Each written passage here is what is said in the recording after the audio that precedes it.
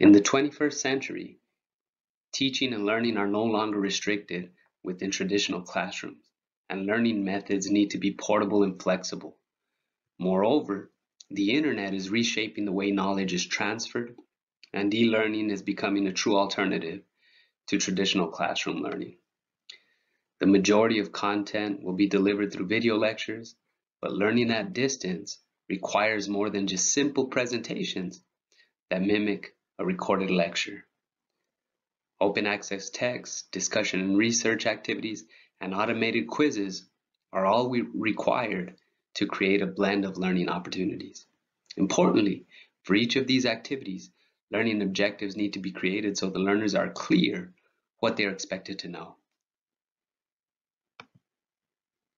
Opportunities for self-creation and exploration are essential so the learner is not just consuming knowledge by watching videos. Posing discussion topics or research questions for learners to investigate in more detail are good approaches. Also, having them create or develop videos on their own is another good approach, especially if they can post these findings on a platform for further discussion. So let's take a look at this sample health-related fitness unit that is developed for physical education. The health-related fitness unit that I will be sharing was created via Google Slides. So let's take a look at it. It's a health-related fitness unit. I embedded some Bitmojis. The lessons align with the National Physical Education Standards, specifically Standard 3 and 5. Standard 3, the physically literate individual demonstrates the knowledge and skills to achieve and maintain a health-enhancing level of physical activity and fitness. And the physically literate individual recognizes the value of physical activity for health, enjoyment, challenge, self-expression, and/or social interaction. So on the first page here, I utilized my Bitmoji. I embedded an audio for the students, an audio recording. I provided my email address and my virtual office hours and my virtual meeting point, and I embedded this on the particular screen. Moreover, the student can click on the day of the week to access the lesson for the day, Monday, Tuesday, Wednesday, Thursday, and Friday within the Google Slides. The first lesson is to observe and describe the immediate effect of physical activity on the heart and the breathing rate and perspiration. So the student would watch this particular video on how the heart works, and then go to the next slide for a fitness lesson to strengthen the heart. So this is 4-spot fitness, and the students would need paper plates, a water bottle, running shoes, and a marker. And they'll take part in this 4-spot fitness exercise session, which lasts about 9 minutes. So it's a video embedded from YouTube. So also, every lesson within the health-related fitness unit has an introductory video, a video lesson that the students would follow along to, and a checking for understanding component to every day of the week, for every day of the week. So looking on Monday for checking for understanding, they'd click on the link on the right, and what the student would do is label the heart and take a screenshot or a snipping tool and upload that document to Blackboard or Canva, and or can email the particular teacher directly, depending on the protocols in place for the educator.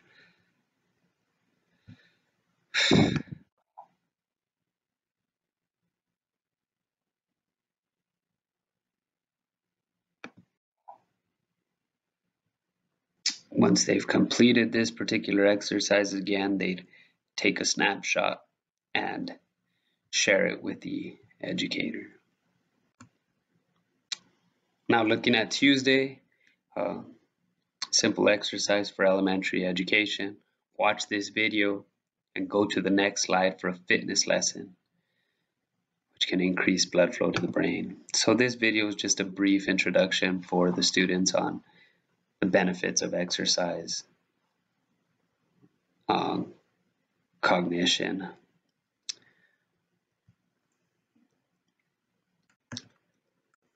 After they watch this particular video on Tuesday, there's a health-related fitness dice game that was developed that I do, and it can be utilized to strengthen both the heart and mind. The student rolls a dice, and the particular number that it lands on, they do a particular exercise corresponding with the number on the die. So for a 1, it's the plank.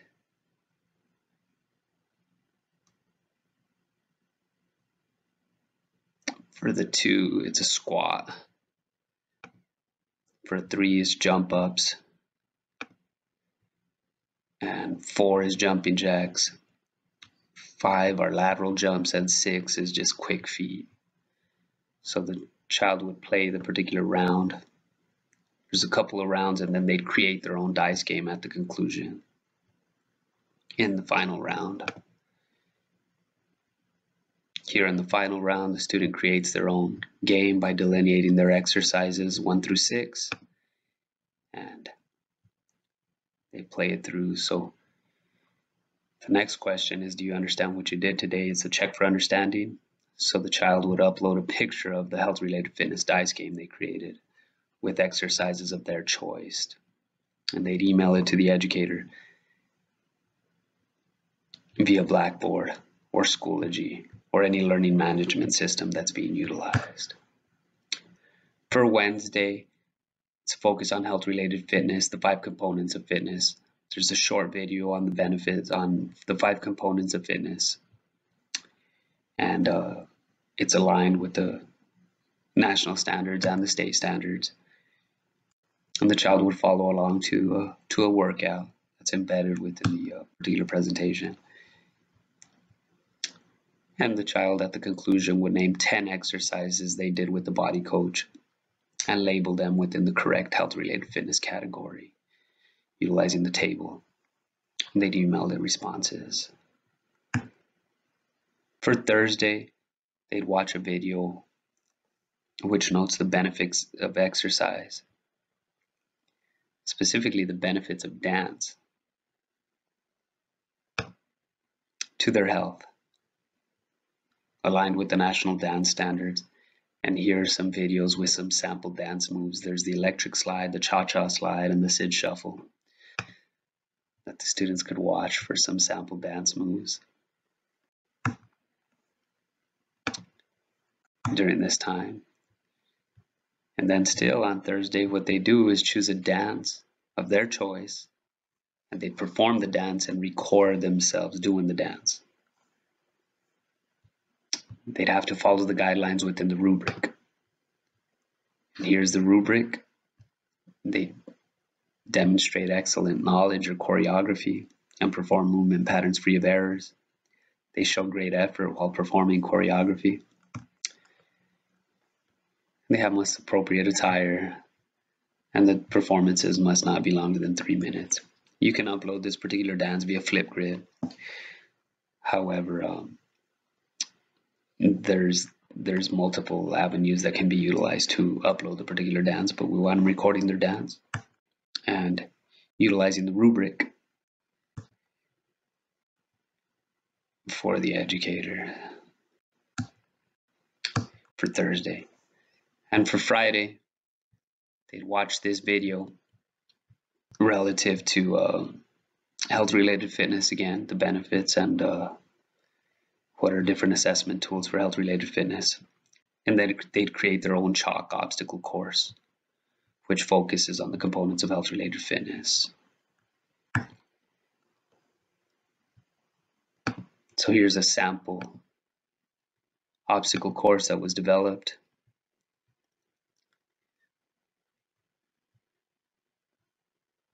And they chalk the sidewalk to improve health-related fitness.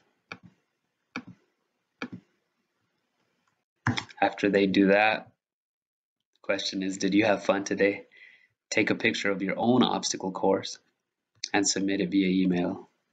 And just a little bit of criteria, the obstacle course must have more than 4 activities. And they could clearly label if the particular exercise focuses on flexibility, muscular endurance, muscular strength, or aerobic capacity, or a combination of a few. Moreover, at the conclusion of this Google slide, there's a choice board, and I embedded an audio recording. And the choice board just gives the children more opportunities to take part in exercise and to have fun while taking part in. Just wanted to say thank you.